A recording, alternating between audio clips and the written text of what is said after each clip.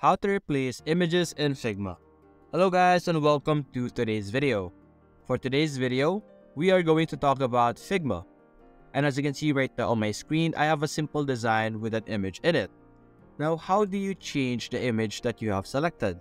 You're simply going to click on the specific image that you have. You're going to double click this.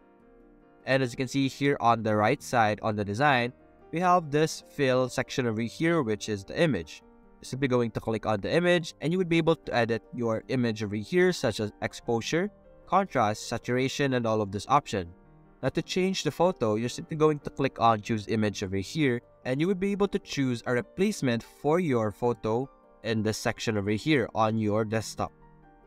And just like that, as you can see here, I was able to change the photo through this section over here. You could add more photo to your page by clicking on this button over here. Click on place image, just like that. You're going to select the image that you would like to add. And you could add them once again to your page, just like that. And just like what we did earlier, you can simply change it once again by clicking on this section over here. And you could choose image over here. And that's it guys. Hope you enjoyed the video. Thanks for watching.